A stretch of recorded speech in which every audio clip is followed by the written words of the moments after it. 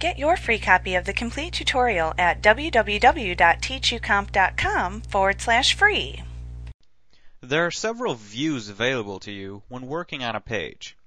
If you look at the lower left corner of a web page, you'll see three tabs in FrontPage 2000 and 2002. These are Normal, HTML, and Preview. In FrontPage 2003, you'll have four buttons instead: Design, Split, Code, and Preview.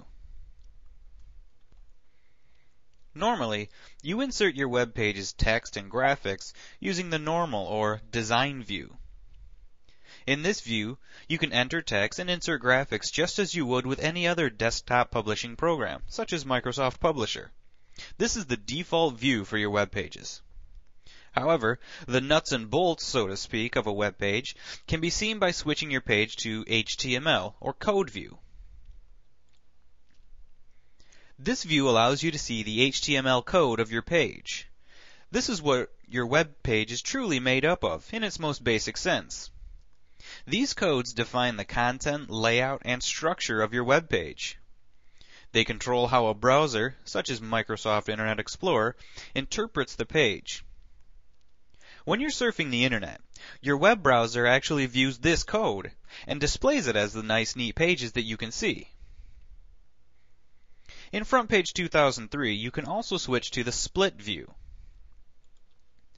This view will show you both the code and design views at the same time. This can be a helpful way to edit code and watch the changes display in the page view, or vice versa. The Preview view allows you to view the current web page as if it were live online. Note that while this may superficially appear like a normal view, it's not editable.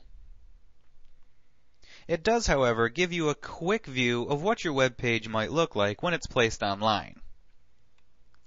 Certain elements and components require that your page is previewed online through a browser as opposed to this view.